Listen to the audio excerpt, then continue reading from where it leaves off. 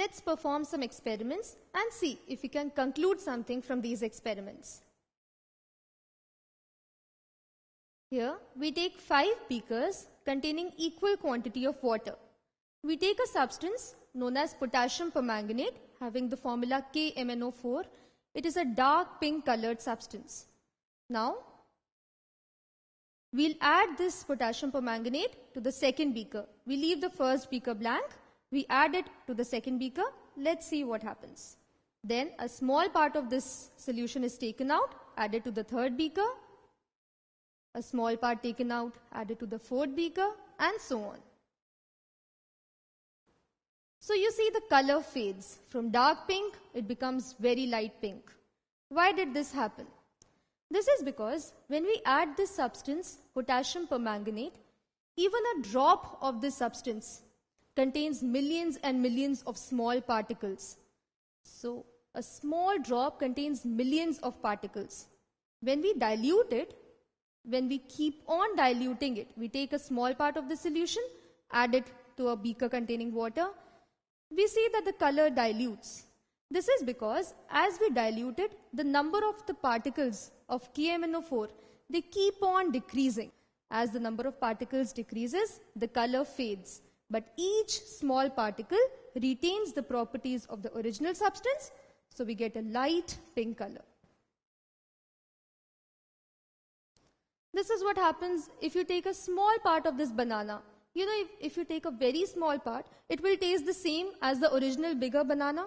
So is it true for the small part of a watermelon? It still tastes the same. It has the same properties of the bigger watermelon. So the particles of matter, they are very, very small. Even a small part of the matter, a small particle retains the properties of the original bigger part. Now let's perform another experiment. We have certain balls and we'll try to arrange them in a certain frame. The task is to place them as close to each other as possible. So place them as close to each other as it is possible. You'll see even if they are placed very close, there are spaces in between. Well, let's take smaller balls now. Because we were getting very big spaces, let's try to do this with smaller balls. Perhaps we might not get some space this time.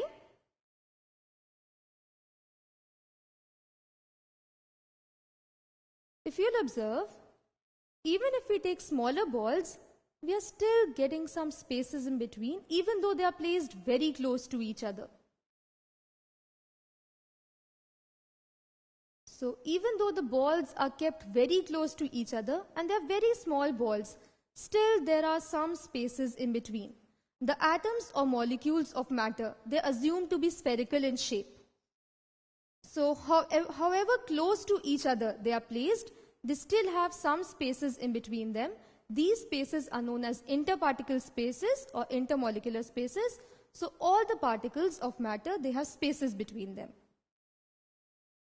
That is why when you add sugar to a glass of water, you see that the level remains the same. The level of water does not increase.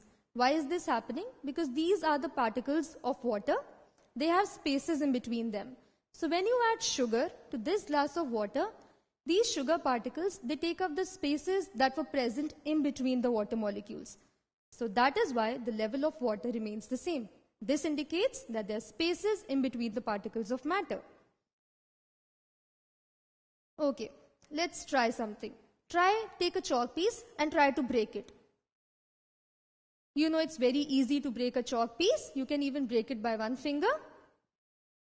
Now try to break an iron nail.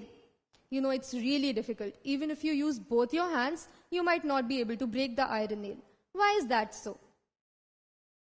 This is because the particles of matter, they attract each other by a force. This force is known as intermolecular force. Each particle of matter attracts the other particle by some force. This force is known as intermolecular force. In case of chalk particles, this force is weak. That is why we are able to break it. But in case of iron nail, these intermolecular forces are very strong. That is why even if you use both your hands, you are not able to break it. So all the particles of matter attract each other. What happens if there's a burning incense stick in one part of a room, or a person applies perfume standing on one corner of the room and you are standing on the other corner? Still you are able to smell the perfume, or you are able to smell the incense stick. How is that possible? Well, this happens because if this is a perfume bottle, as soon as you open it, the particles of perfume, they start moving. These are the air particles. They take up the space in between the air particles. So if a person applies perfume standing on one corner of the room, those particles start moving. Since they start moving, even if you're standing on the other corner of the room, you are able to smell it. So all the particles of matter, they are in a state of constant motion. So all these particles are constantly moving, and when they move, they collide with each other and with the walls of the enclosing area. So all these particles are always in a state of constant motion. So what did we just see from the experiments that we have performed? We saw that the particles of matter, they are very, very small. The particles have spaces between them, which we call intermolecular spaces or interparticle spaces. The particles attract each other by a force known as intermolecular force. And the particles are constantly moving.